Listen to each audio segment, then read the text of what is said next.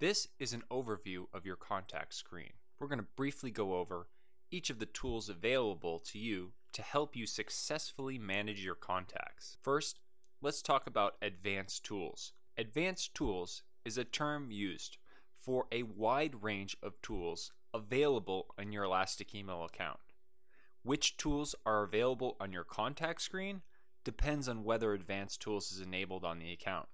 Enabling Advanced Tools unlocks a wide range of features. If Advanced Tools is disabled, the tools on your contact screen are limited to the overview graph, adding contacts, showing all contacts, viewing contacts by status, viewing limited general contact info, and creating web forms. So let's look at adding contacts. There are several ways to add contacts to your account. The first is to simply send them an email. If you send an email using the SMTP relay or the API, even if the account is set up to be used only for that purpose and Advanced Tools is disabled, every contact you send to is added to the account and can be viewed there. The second is to upload a CSV file of your contacts directly to the account. This method is the best way to add contacts to your account in bulk. The upload tool will guide you through the process. The third way is to use the Quick Add tool, and you can add contacts to the account one at a time.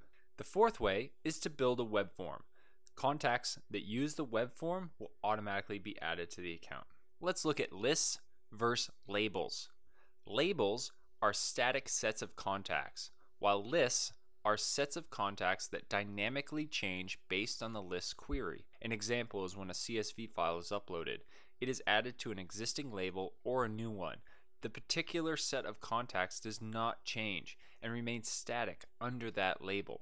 A list is completely dynamic and only ever contains the contacts that match the list query. A simple example is the engaged contacts list, which is available by default on most accounts with Advanced Tools enabled.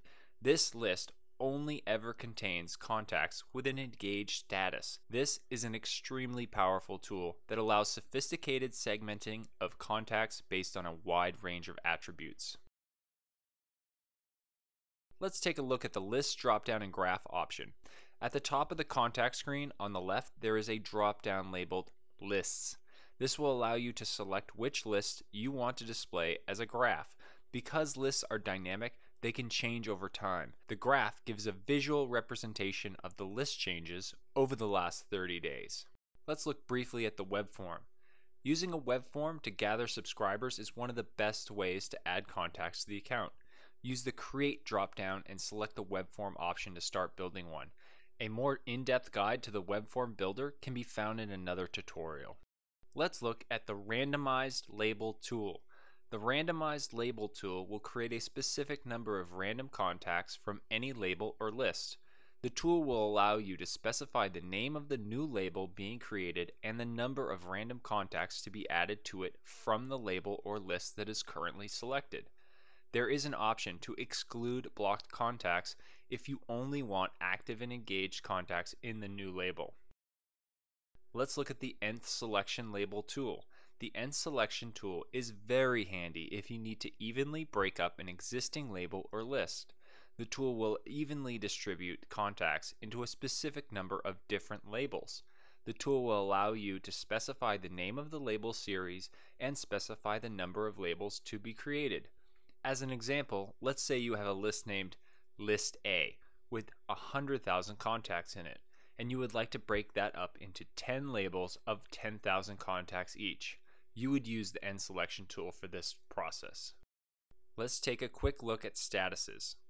Show Contacts will view the label or list directly and display the first 20 pages of contacts.